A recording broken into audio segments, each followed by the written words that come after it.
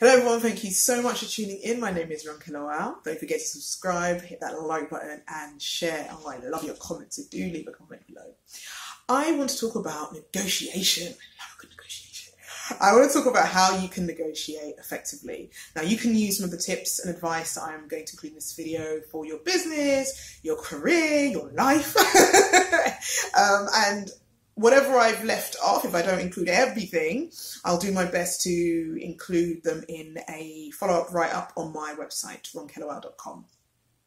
So the first thing you need to do when you are going in for a negotiation is prepare. So when you're negotiating for something, you know what it is that you want, right? So you have an idea of what it is the final outcome is. That's what you should know. You don't know, go back, figure it out. You can't walk into any kind of negotiation in any area of your life without knowing exactly what it is that you want. So you need to prepare. So the knowledge of your desired outcome is important, and as well as the research. So let's think of a scenario. If you are negotiating with a potential client in terms of costings, fee, you've got to make sure you research the background of the client, right? So figure out what it is that they're capable of doing, previous projects, do your research, do your background research. Also do your background research pertaining to who it is you're speaking to. So in this video, I'm assuming that a lot of your negotiations are going to be with other people. I'm trying to think, who else can you negotiate with? I don't know. Computer, maybe an alien, I don't know, but I'm going to focus on another human being that you are negotiating effectively with. So I really want you to focus on doing a little bit of background research.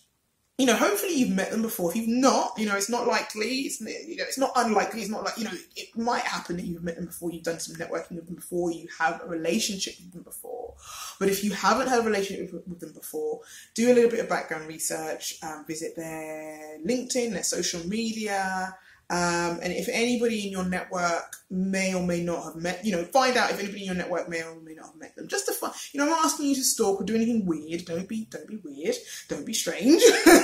I just want you to get an understanding of who it is you're going to be speaking with or speaking to. So I've already kind of addressed this, but I want us to really make sure we understand this. Now, know your desired outcome. What is it that you want? And from my perspective, I think it's always important. To go into a negotiation with a slightly higher expectation. To go know what it is your minimum is, what the base that is what you are going to be happy with leaving whatever negotiation you're going into. What you're going to be happy with leaving the room or whatever. Going away from. What are you taking away? What are you taking from that space?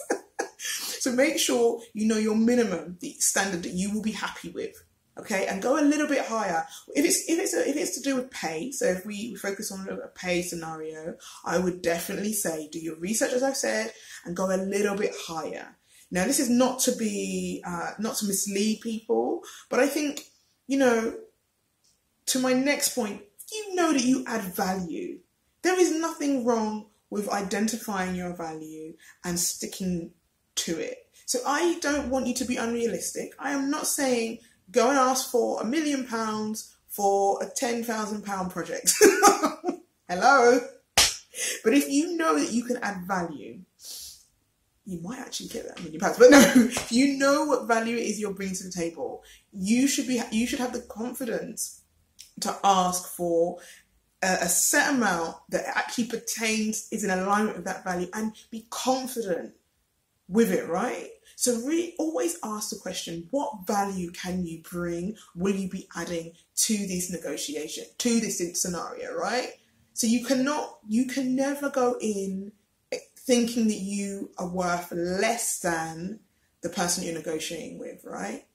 You've always got to think from the other side. Don't think from the side of a kind of reductive perspective.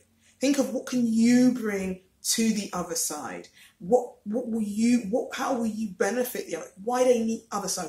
Why they need you? Okay.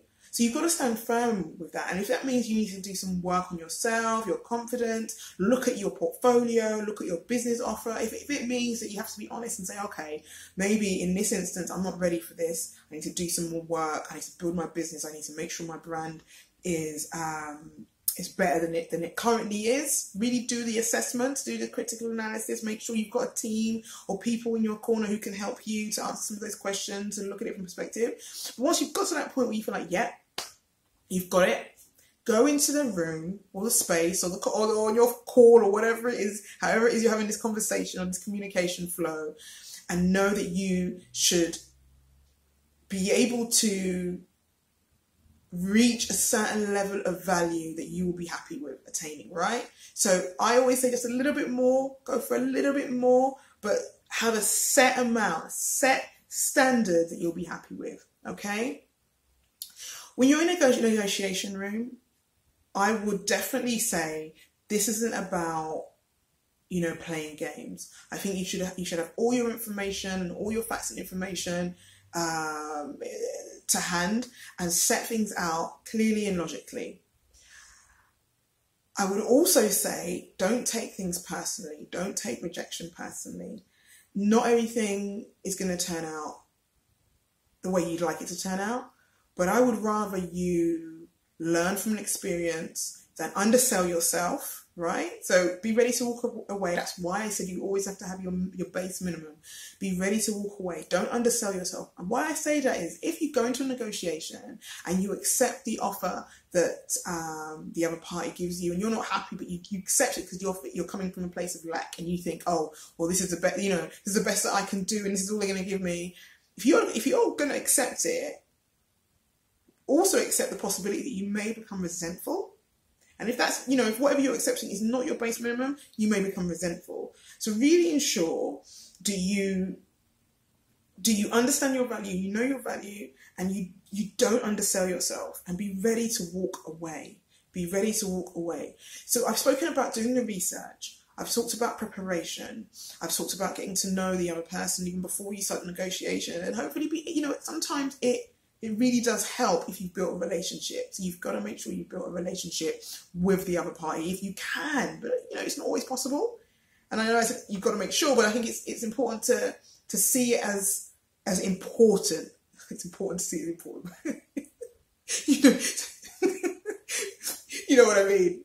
You know what I mean, I hope. Make sure you recognize the value of building solid relationships, okay, in the negotiation process. But that being said, do not take any kind of rejection personally and do not undersell yourself. So don't stay in a room where you don't feel value. And complete things professionally, complete things in a way that you can always come back. I've spoken about likability versus being respected, right? You might walk out of that room and you're not necessarily liked, but you want to walk out of that room or, come off that call where your knowledge is respected, your value is seen, even if the other party cannot afford you, okay? So always keep that into consideration. Make sure that you keep some of the points I've mentioned in consideration, and when you're negotiating, you have to have that confidence. You have to be able to look at things with fresh eyes every time you come away from a negotiation. What have you learned? Look back at everything and look at what can you do better next time. Constantly be learning, okay? So hopefully this video has helped. I'm going to include some more pointers on my website, and I do hope that you can use the things that I've recommended in this video and get the things that you deserve.